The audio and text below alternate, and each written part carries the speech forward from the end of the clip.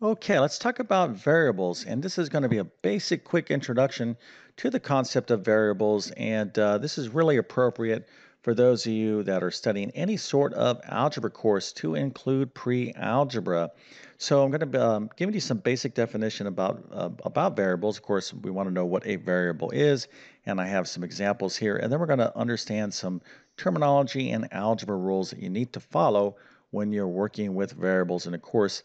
If you're in any sort of algebra course, you're going to be working with variables nonstop. So this is really, really critical stuff in order for you to fully understand algebra, but it's not that difficult. We're going to get into all of this in just one second. But first, let me quickly introduce myself.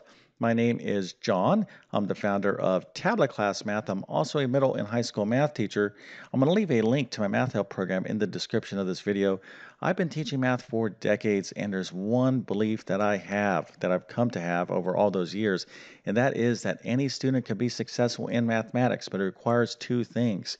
One, it requires you being willing to do the work. Okay, if you're not willing to study or listen or pay attention, you're never going to be successful in anything, let alone mathematics. But if you're willing to do the work, what you need to be successful in mathematics is clear and understandable instruction. Okay, you need to be taught in a way that you like and understand, and you have to see a lot of problems solved. So that's where I can help you out. So if you're at the middle school, high school, or even college level, definitely check out my math help program if you are struggling in mathematics or if you want to get ahead. Okay, either way, I can help you out. Now, if you happen to be preparing for any sort of test that has a math section on it, I'm talking about things like the GED, SAT, ACT, college placement, college entrance exam, or teacher certification exam, ASVAB. You get the idea. There's a ton of tests out there. I can help you prepare and pass those exams. If you homeschool, my middle and high school math courses were just voted #1 for homeschooling by a major homeschool publisher. Very excited about that. And if you need some math notes, I'm going to leave links to my math notes in the description of this video. Okay, so let's get into it. Variables, again, real basic algebra concepts. So let's start with this first question. What is a variable? Well, most of you would say, well, it's like letters like this in algebra, X, Y, Z. And yeah, these are variables, but what is a variable? Well, a variable is basically a symbol, okay, that represents a number. Okay, so X is just a placeholder for a number. That's just a symbol. Okay, now we use lowercase letters. That's pretty convenient. So in algebra, you're probably going to, the most time, for the most part, you're going to see lowercase letters like X, Y, Z, A, B, C, that type of thing. But there's no hard and fast rule that says that, variables always have to be letters. They do not. They could be other symbols as well. But a variable is a symbol that represents a number. So again, X would be some number, Y is another number, Z is another number. But you were actually working with variables way back in the first and second grade. So you remember these little questions, like there would be like a box plus 1 is equal to 7. And you would be sitting there, you'd be like, you're 6 or 7 years old and you're trying to think through, what do I need to put in this box? What number does this symbol represent to make this true? And then you would say, oh, it's 6. You would be correct. Matter of fact, this is algebra. You were solving equations, but this little box is a symbol that represents a number. In fact, it is a variable. Okay, so again, don't be thinking that all variables must be lowercase letters, but in general, they are, okay? But you can see all sorts of different types of variables as you study more and more mathematics.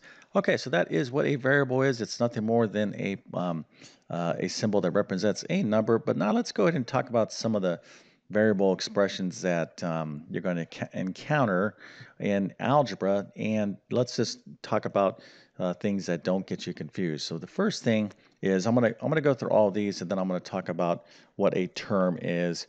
But let's first talk about this one right here. So we have x plus y. So this is an expression. Okay, so in algebra, things called expressions are just like, hey, how do you express yourself? Maybe through a sentence, right? You would write a sentence down or a poem or a paragraph. Doesn't make a difference. So in mathematics, if we're trying to express things, okay, we could just write an expression down. Now this is different than an equation. If I want to say something's an equation, I would put this little equal sign right? That means this right here I would call an equation, but these here are just expressions. We're just expressing something mathematically. So let's talk about how we use variables to express things. And these are only examples. There's a ton of different things that we can do with variables, but let's take a look at this first one here. So x plus y. So what do you think this represents, or what are we talking about here? Well, this is just nothing more than a number plus another number. Okay, so a number plus another number. That's all this is. What numbers? Well, any numbers that we want them to be, or whatever number we assign values to for x and y. Now, if this was a number plus itself, or a number plus the same number, then I would probably want to write that as x plus x, okay? So x plus y, you can interpret that as a number plus another number. Okay, so let's talk about this expression right here, 3a. Now, of course, a is what? Well, it's a variable. It represents a number. Now, this 3 in front of this variable, in algebra, when you have a number in front of a variable, like an x or a y, in this case an a, this means multiplication. So this means 3 times a. Now, why don't we write it that way? I mean, if this means 3 times a, why don't we write it like 3 times a instead of 3a, or maybe 3 times a? Well, this would be quite confusing if we wanted to write, like, let's say 3x, 3 times x. We would go 3 times x, like 3xx. This would get people very, very confused. So we don't use that notation or to write things that way. So 3a, this means 3 being multiplied by some variable a, or 3 times some number.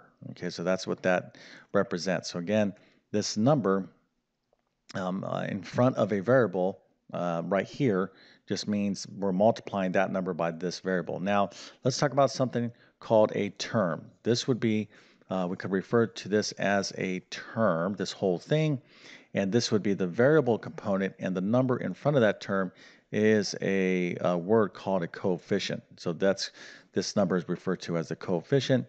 This is the variable, okay, and this whole thing makes up a term. All right, so far so good. We're learning a lot of terminology and some basic rules of algebra when it comes to variables. So let's take a look at this next expression, c cubed. Well, what does that mean? Well, it means some number being cubed. So we can write this out a long way. That'd be c times c times c. You could write it like this, c, like so, but it's okay to use these little multiplier, this little dot multiplication operator like this as well. As long as you don't have any confusion, c or c times c means c cubed. Okay, or some number cubed. All right, how about this expression? What does this mean? AB? Well, this is A times B, okay, or some number times another number. One number times another number. It's not the same number multiplied by itself, because that would be A times A. Of course, we wouldn't write that way. It would be AA, which would be what? A squared, okay? So AB, we're talking about a number times another number. All right, so let's go ahead and take a look at this next expression. So here I have 4x plus 2x. So I have a term. Okay, this is a whole term, right? Where we talked about what a term is. So this is a term, and I'm adding it to another term. Okay, well, I like to add it. At least that's the expression.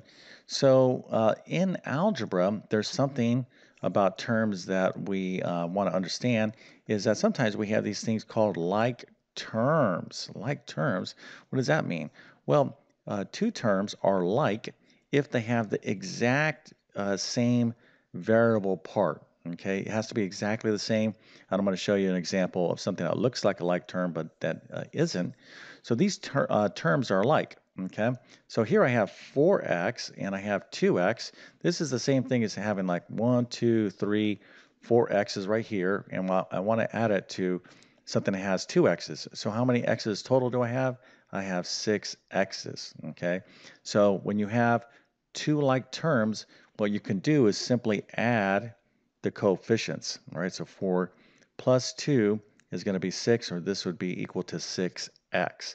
So, okay, again, we can combine, add, or subtract like terms. Okay, so when you're looking at terms, you want to look to see if they are like. So let's go ahead and wrap it up this last little expression.